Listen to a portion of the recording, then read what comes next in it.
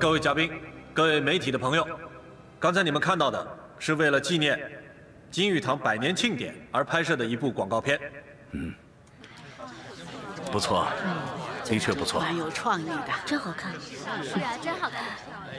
拍的还真不错。张先生，再怎么说，我刘翔也是金玉堂的销售经理。这几年呢，我也做了一些国际酒类市场的调查。我的理解是，只要我们找对了代理商，利用公关媒体推广的策略，再找明星，做几个广告，趁着这几年吹起的中国风，咱们大力的炒作一番，打进欧美市场，也不是什么困难事。是，话虽这么说，但是还得从细节上去规划。是。对，赵总说的没错啊。好。是啊，这件事如果能成的话，你的功劳可大了。客气客气。各位嘉宾，现在就让我们以最热烈的掌声，欢迎我们最美丽的刘彩凡小姐。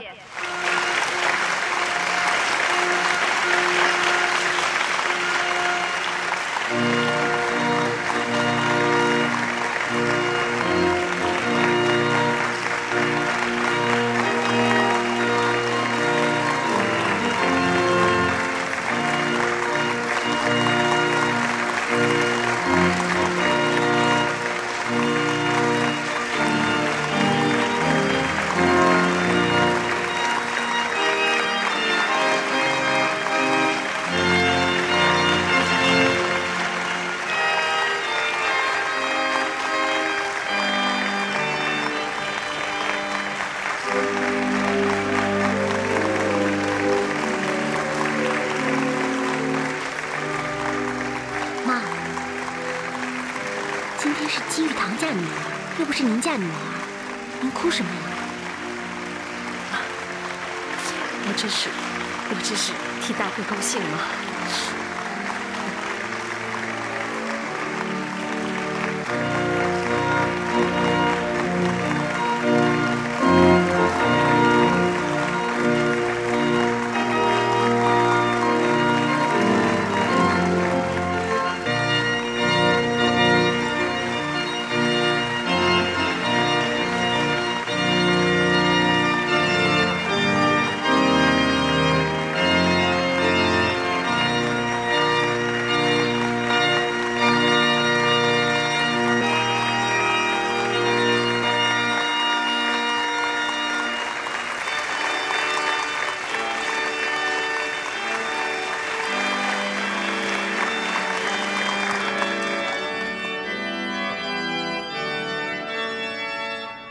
大哥，我现在把我的宝贝女儿交给你，你要好好照顾她，还要给她一辈子的幸福，你能做到吗？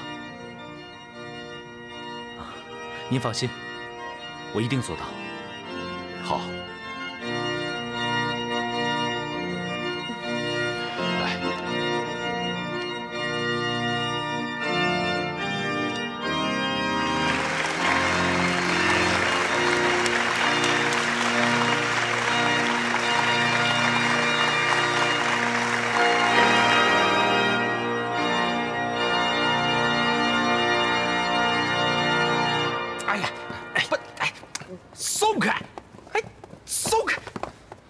先生，这里是私人宴会，您没有邀请函，不能进去。什么？私人宴会？知道我是什么人吗？知道我跟里面什么关系吗？让开！哎，先生，你再闹我就叫保安了。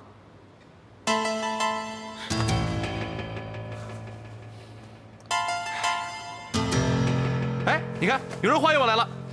先生，各位，今天不但是金玉堂第4代传人刘彩凡订婚的日子，同时也是我们金玉堂形象广告片在诸多网络及各大新闻媒体平台公开播放的日子，真可谓是双喜临门。这正好也应了我们金玉堂名酒红花瓷的好彩头。另外，我们还精心制作了一部短片，叔叔记录了这对新人从相识到交往的点点滴滴。不是我，现在让我们透过投影仪，一起来分享这对新人的喜悦。不是，干嘛呀？你到这儿干什么呀？别在这儿丢人现眼。我丢什么人现什么眼？我刚到啊！我这走吧，出去说。走，我刚到就出去。出去啊！哎，这嫂子，你俩干嘛呀？过来！哎呀！别打我！哎呀！别打我行不行？你们俩干嘛呀？我今天大哥让我来参加这个大个的这个订婚典礼，怎么了？别在这胡闹了，行吗？谁胡闹啊？我穿这身容易吗？我像胡闹吗？哎呀，你们俩别拦着我！你骗谁呀你？骗3岁小孩子呢？你以为我不知道你跟你大哥打的什么如意算盘？什么如意算盘？嫂子，你说话怎么那么难听啊？难听？我说错了吗？你敢说你今天不是来找大哥要钱的？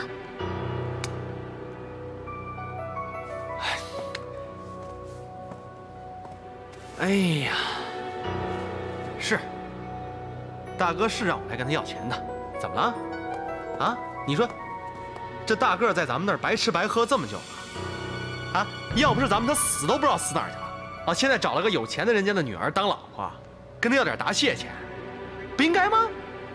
叔叔，上一次你跟老爸拿车祸的事情，到刘家大吵大闹的，还不够吗？现在里面有很多记者呢，你能不能别让全天下人都看不起我们张家，行吗？你小姑娘懂什么事儿啊？我懒得跟你们妇人一般见识，我自己找大个说去。你给我站住！哎，给我出来！你俩这什么意思？这哎不！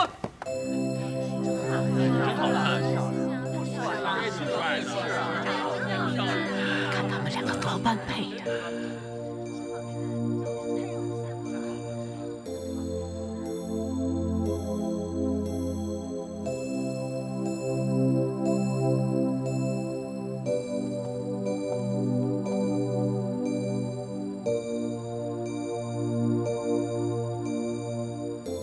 哇，想不到你拍的照片挺好看的嘛。喂，你这么说，我现在不好看啊？不是，我是说，如果你多一点笑容的话，那样人家就会觉得你很亲切。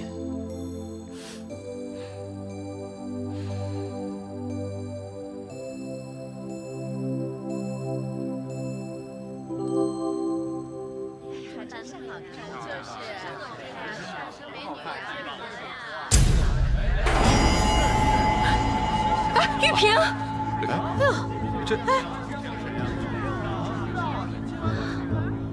这是谁？哎，那个小女孩是谁啊？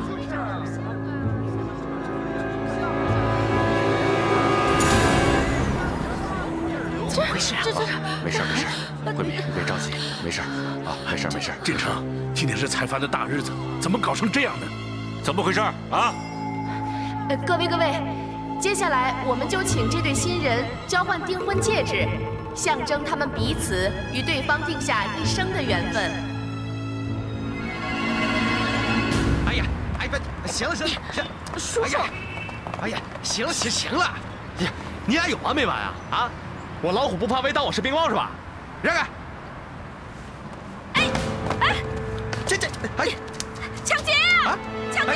不是，哎，你干什么呀你？抢劫啊！来人呐！嫂子，你抢劫啊！哎，大姐，发生什么事了？不是，他抢我东西！嫂子，你，哎，嫂子，你这大白天你就说胡话是不是？你太信口开河了吧你？谁是你嫂子？对，我们不认识他的。我懒得理你们。别动！哎，再动我们叫警察了。不动，不动，不动。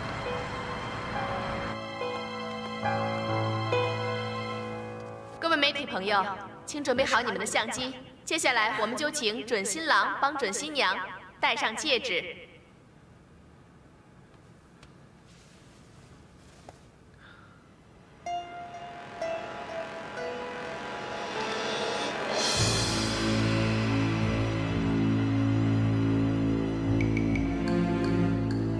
有这张照片不是重点，我还知道这照片里这个人现在在哪。玉萍在哪儿？她是谁？只要你在订婚典礼上取消订婚，我就可以告诉你，这个人现在在哪。你大可不必理会我。待会儿订婚仪式一开始，我保证让全刘家的人都知道这个玉萍的下落。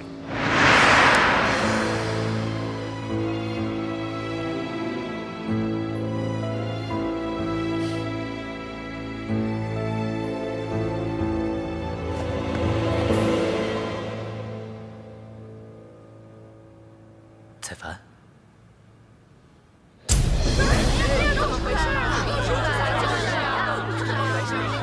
我也不清楚啊，换呐！怎么又出来了？换掉，换掉，快换掉啊！不行，我不能戴，戒指一戴，我所有的努力就白费了。不行，我不能戴。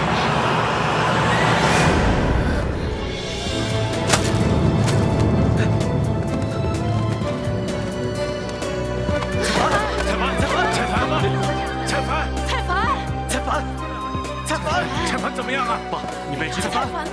刘彩凡，你不愧是我看中的女人，这招晕倒真是太聪明了。哎呀，还愣着干什么？快去医院！快送医院！来，送医院，送医院！快！我举的也怪累的，我跟你们俩解释一下，好吧？她是我嫂子，我是她小叔。啊不，我是她嫂子。乱了捋一下啊。她是我嫂子。她是我侄女，一家人，我怎么会抢他们东西呢？这送给我都不要啊！切，是不是？保安，这个人我根本就不认识，他一上来就抢我的包。对啊，要不要把他送到派出所去？要。